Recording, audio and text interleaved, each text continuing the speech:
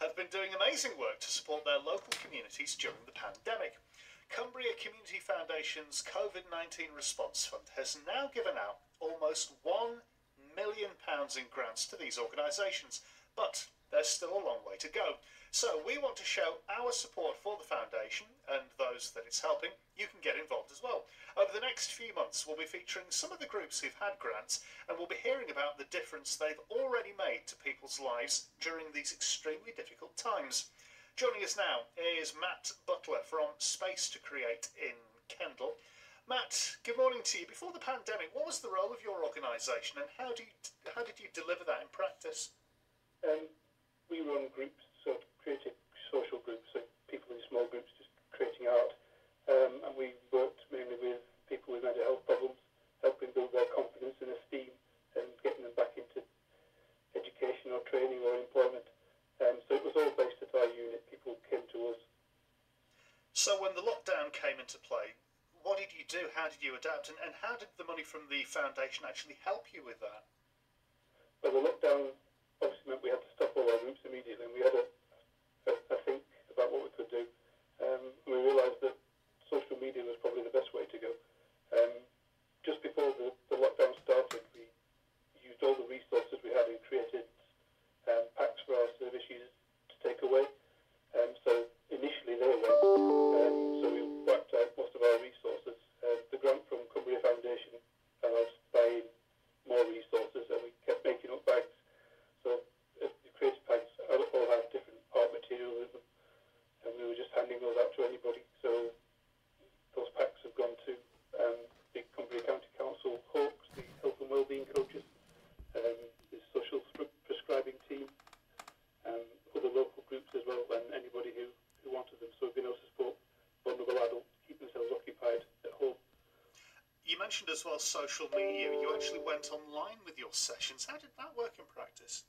A bit tricky to start with. We weren't very used to using video, but we filmed usually about 15-20 minute sessions where one of our volunteers creates something and talks through how to do it, and then we post those online so people can watch the videos and then use the creative packs they've got. So in a nutshell, finally, Matt, how vital has the funding been from the Cumbria Community Foundation for what you do? Oh, it's essential. We're only a small charity. I mean, our budget is only about £20,000, and I think we've given out sort of £2,500 worth of creative materials. So all those people at home with mental health problems who are struggling, we're giving them something to do, something to occupy their time with, and also to maintain that kind of feeling of being part of something, so that they're interacting online and socially engaging. Matt, thank you. Matt Butler from Space to Create in Kendal. Well, let's hear from someone that it's been working with.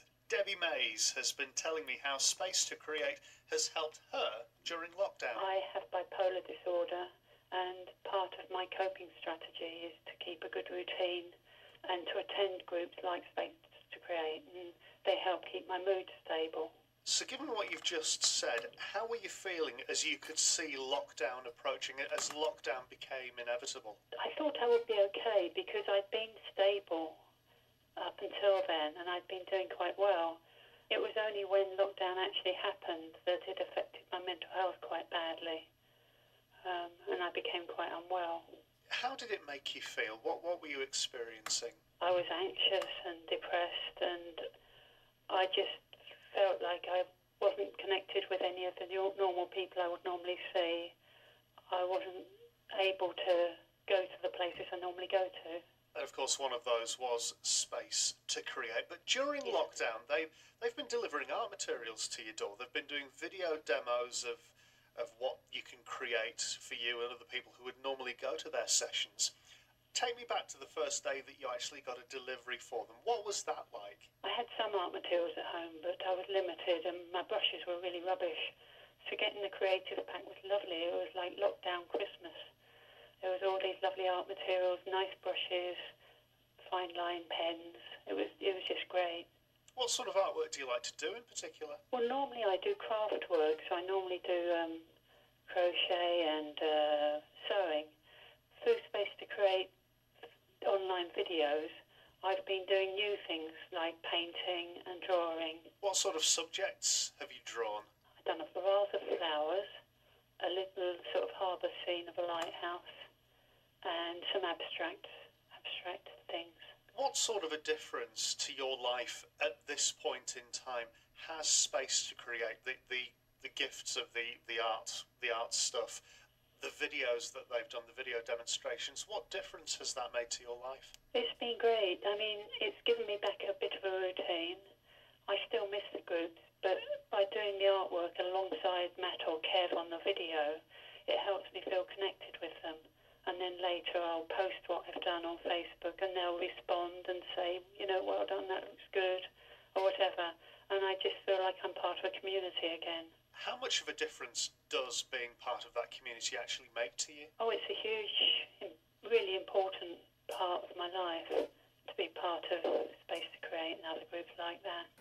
I suppose they're part of my identity of who I see myself as. I'm not just someone with a mental health problem, but I can create art as well. So it's, part of who I am.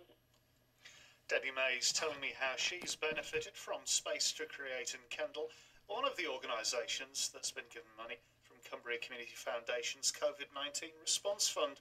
Tomorrow we'll be hearing how another group has used the fund to help the most vulnerable in their community, and then on Friday we'll be looking further ahead and asking how the foundation and the groups it's helping will deal with the recovery phase of the pandemic. You can actually find out a bit more about all of this.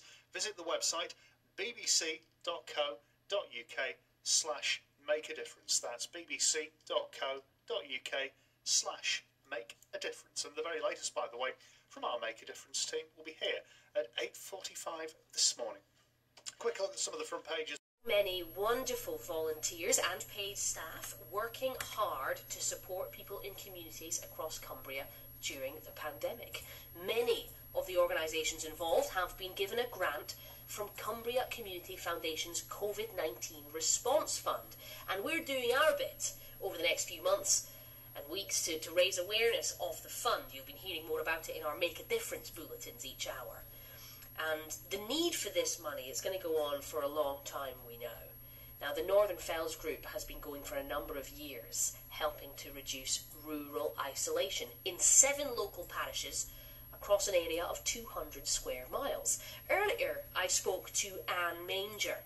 Anne lives in a parish which is covered by the Northern Fells Group. She told me about her medical condition and how the Northern Fells Group have assisted her. Take a listen to this. Well, I suppose I was in my own lockdown because I'd had a stem cell transplant in November and got home at the beginning of December. So I was very vulnerable to infection, so sort of locked myself down. So in a way, when I received the shielding letter in the middle of March, in many ways it didn't affect me psychologically, because I was already in that position of being, at home and being safe. And as you say, because of your stem cell transplant, you sort of preempted lockdown and started shielding early. And your situation as well, you live with your daughter, is that right? Yes, my daughter's come to live with me to sort of, almost to be my carer, if you like. One thing, just to go back to the shielding letter, I have to say, that said about having fresh air by opening a window. And it was about 24 hours later that I realised that, of course, it didn't apply to me, as I've got a garden. So I could at least get out into the garden and get a bit of exercise and do a bit of work out there. Right, so initially you thought, hang on, just me in my window. Yes. and that's why I am so, a lot of us living in the Northern Fells area, we are very, very fortunate because we do have the Northern Fells. We've got the Corbeck area and the Mungrisdale Valley, the fells to look at.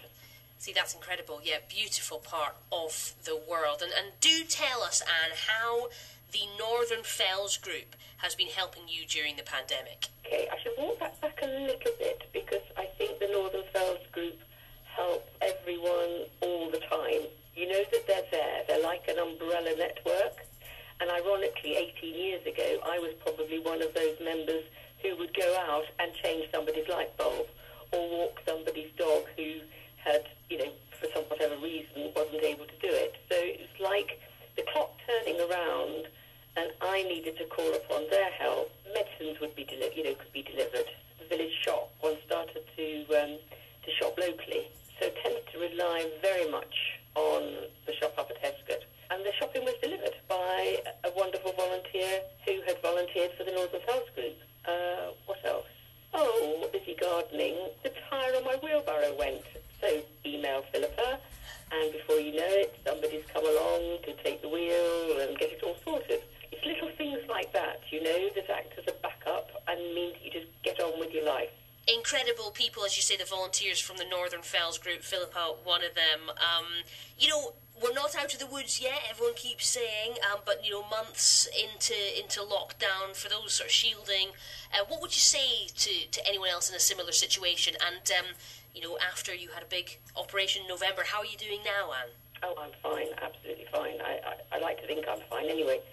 But how do I feel? Well, I think one just has to sort of literally take it one step at a time, and all being well, that the support of the Northern Fells will be there. And the other aspect that I haven't mentioned about their support is that there are regular, you know, bulletins, which is full of information. She attaches quizzes and recipes and, you know, information about almost like public service information in some of them. But it's witty and it's informative.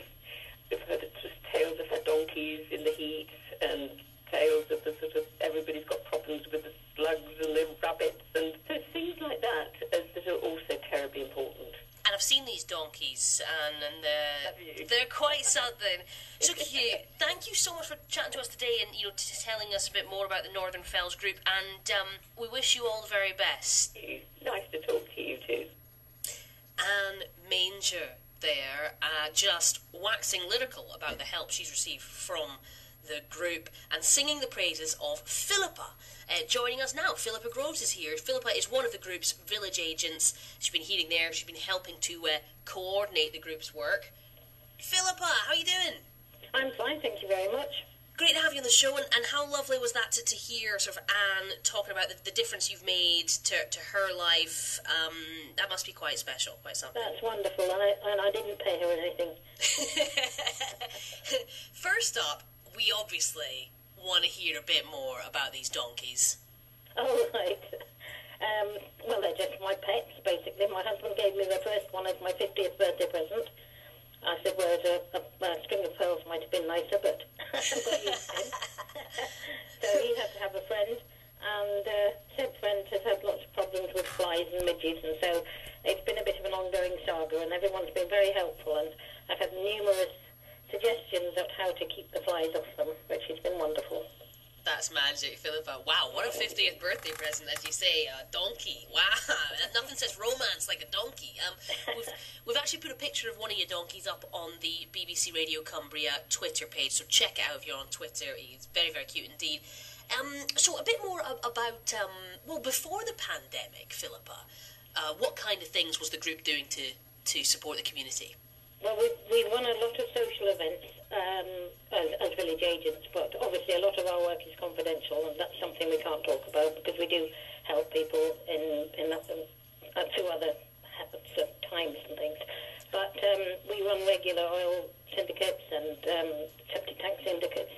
We also have a wonderful Men in Sheds workshop, which has been tremendous support to a lot of local men and a lot of women who go in there and help as well. But we have a benefits awareness lady who can sort out help filling in forms, which are usually numerous pages long, and she knows how to get around, you know, the questions and how to fill in forms properly and things like that. So that's tremendous help for people. We have a minibus, which in actual fact the Northern Fells group started off with the minibus, and that's because we're rurally isolated where we live.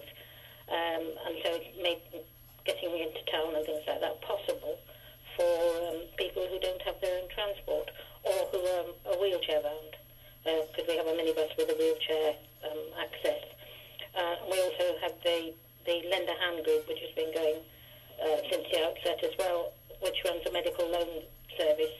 And they, like Anne was saying, they do little things like replacing light bulbs, and where you don't need to call out a handyman per se, but but they'll do little jobs like popping in and walking the dog if someone has to go to the hospital or something, and just things that support the community all the time. Yeah. Wow, incredible community support you provide.